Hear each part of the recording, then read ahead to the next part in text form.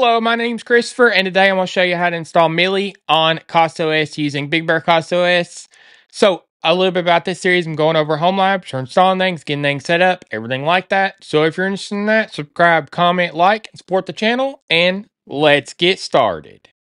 I wanted to let y'all know about the Big Bear community. We just launched a community on community.bigbeartechworld.com. It's based on discourse, so go on there, join it, and say hi. So, let's get back to your registered programming.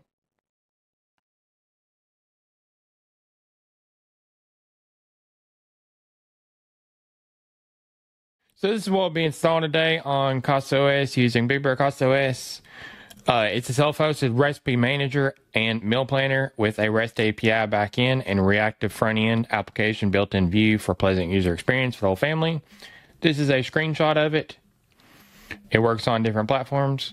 I import recipes, automatic backups, rich user interface, mail planner, users, groups, and webhooks and open APIs.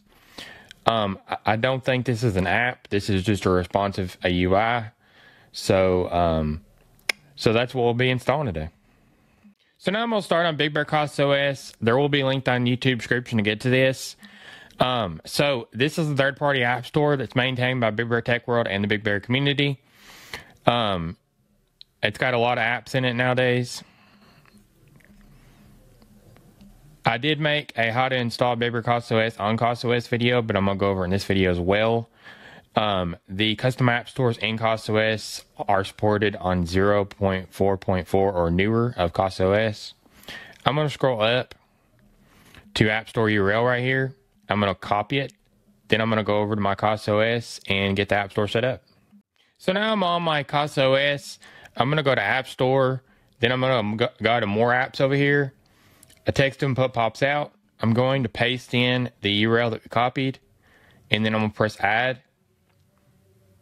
Now it's added. We have 161 apps. So we can't see it over in the categories yet. So I'm going to refresh the page. Go back to the App Store. Go to the categories. You can see Big Bear CasaOS. So this is the way you can see all the Big Bear CasaOS apps that are supported in this category. So we got the App Store set up. So now I'm going to start on Big Bear CasaOS. There will be linked on the YouTube description to get to this. I'm going to go over to search and type meal. Now I'm going to go in the apps Mealie right here. Then I'm going to go in the Docker Compose. So the CasaOS app name is Big Bear Mealie. I'm going to set services, and then the first service underneath the services is called app. The container name is going to be called Big Bear Mealie. The image is coming off Docker Hub by default, and this is the Docker image, and this is the Docker image tag. Restart unless stopped, so that means if you stop it for no reason, it will not try to restart, but if it fails for any other reason, then it will try to restart. And then I'm going to mount volumes, so data, app data, dynamic variable, which is gotten from the name up here, and then data. So this is on the host side, and this is on the container side. So app data. Ports are 9925 is on the host side, and 9000 on the container. And then I'm going to set CasaOS information. So this explains the volumes and the ports. I'm going to set some CasaOS specific information for the App Store. And then the architectures are AMD 64 and ARM 64. That's what the Docker image up here supports. And then main app. And then a description, the tagline. And then the developer. And then the author, the icon, the thumbnail, and the title. The categories so people can find all the Big Bear CasaOS apps. And then the port map is 9925. That aligns with the port up here on the host right here. So, and also the main right here aligns with the service name of app. So the tips right here are before install, so it'll pop up and like tell you. So that's a little bit about the Docker Compose. So I wanted to let you know about the Big Bear Club. You can join it, and it greatly supports this channel, and I very much appreciate it. So if you'd like to join the Big Bear Club, you can go down the YouTube description and go to my Ko-Fi link and join it from there. So let's get back to registered programming. So now we're going to install Mealie. So we're going to start in our CasaOS. We're going to go to the App Store. And then we're going to go to search and type meal. Now you're going to see it come from BigBearCasaOS because it's this category down here. So I'm going to go into it. I'm going to press install.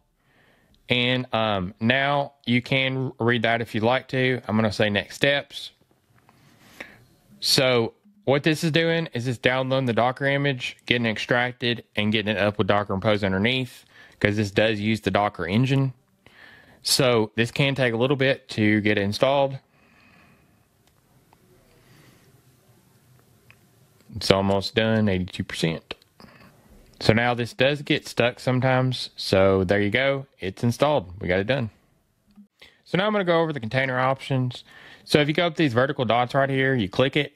You can open into the web UI right here. You can set some tips, and there's already a tip in here, but I'm going to say testing. Now I'm going to save. So now it's going to reload the container. It's going to say Mealie is okay. So you can go into settings, and you can edit some settings right here. And you can press the save button. You can also go in the terminal logs. You can go in the terminal of the container. There you go. You can see logs right here. Great for debugging. You can also export the Docker Compose here. Next out of here. And then you can check for updates. And then you can uninstall, restart, and power off and on. So that's a little bit about the container options. So I'm going to go into the UI now. So you can go from here, or you can go in it from here. So I'm going to open it. And now it's going to give you a username and password to go on. So I'm going to put that in.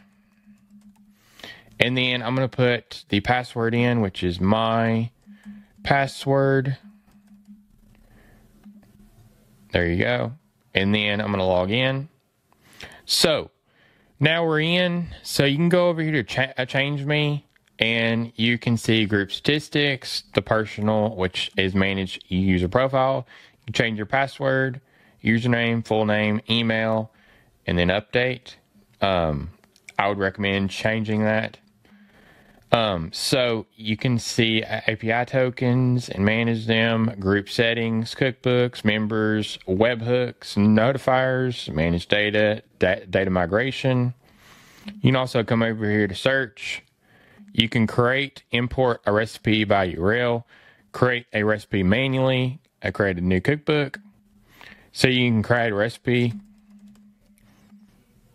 And then there we go. You can say I made this, or last made never. You can star it. You can delete. You can see the JSON.